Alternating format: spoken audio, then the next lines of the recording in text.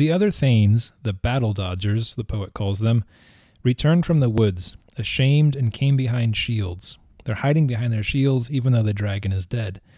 And they find Wiglaf shoulder to shoulder with their dead lord. Wiglaf instantly rebukes them for their cowardice, which is made worse because of all the gifts Beowulf has given them. The Lord of Men, who showered you with gifts and gave you the armor you were standing in, was throwing weapons uselessly away. Because of their cowardice, these thanes will live in disgrace because of their failure to keep their vows to the king. Wiglaf says, "So it is goodbye now to all you know and love on your home ground, the open-handedness, the giving of war swords. Every one of you with freeholds of land, our whole nation, will be dispossessed, once princes from beyond get tidings of how you turned and fled and disgraced yourselves. A warrior will sooner die than live a life of shame."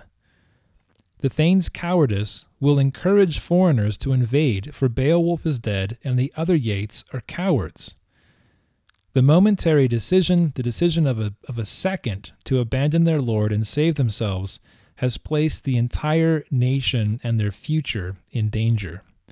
History and legend will not blame the dragon, but these thanes for the downfall of the Geats. Wiglaf then sends a messenger to the rest of Beowulf's army, who apparently has been waiting for news on a nearby ridge, according to what the poet says in lines 2892 to 2897. The messenger reports Beowulf's death quickly and then gives a long forecast about the future. He predicts the awakening of old feuds with the Franks, the Frisians, and the Swedes. 3 different feuds awakening. The messenger recalls battles from the feud with the Swedes, reminding the Thanes that the Geats killed the Swedish king, an act that has gone unavenged for many years.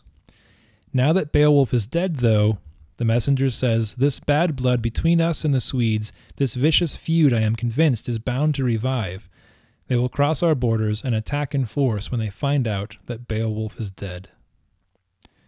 The poet confirms the accuracy of the messenger's prediction when he finishes by saying, "He got little wrong in what he told and predicted."